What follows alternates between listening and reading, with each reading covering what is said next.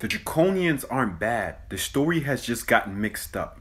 Now, before you come on here preaching about Christianity to other people, please explain to us why the Crusaders were going around taking people out the game just for different beliefs.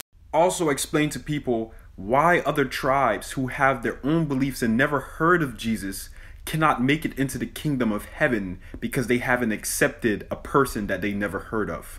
To understand the good that our serpent ancestors have done for us, we have to revisit Genesis.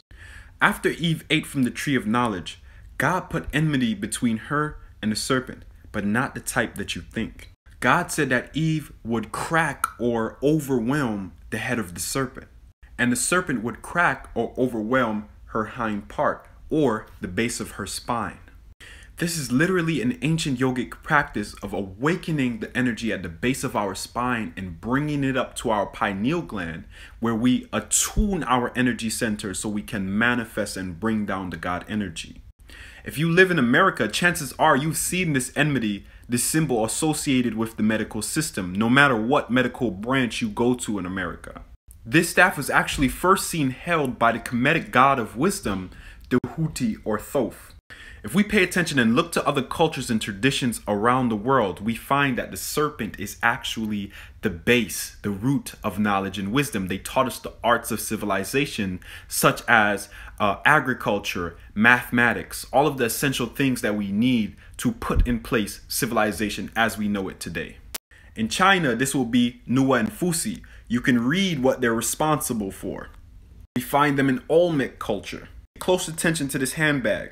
Let me do the math for you guys. So the Hebrews took their creation myth from the Sumerians, an older culture that dwelt in the land of Ur, or what we know today as Iraq. They call it Urk, right? And now Noah's story of the flood and him saving all the animals and surviving with his family, that Noah is Ziusudra in the Sumerian culture. If we compare the story of Atrahasis, written by the Akkadians who came after the Sumerians, to the Hebrew Genesis story, we find parallels, right? Like this god called Enki, he created man from clay and the flesh and blood of Nintu, and they created a ghost in the image of the gods. If you read Genesis, you will see that it particularly said that man was created from clay, just as it is said in the Yoruba tradition in Africa, the god Obatala, who created us from clay. It also says we was made in the phantom, right? Like a ghost, the image, the illusion of God. True nature of these Anunnaki beings, they were fish or serpent-like. Water spirits, mermaids, and serpents are very common.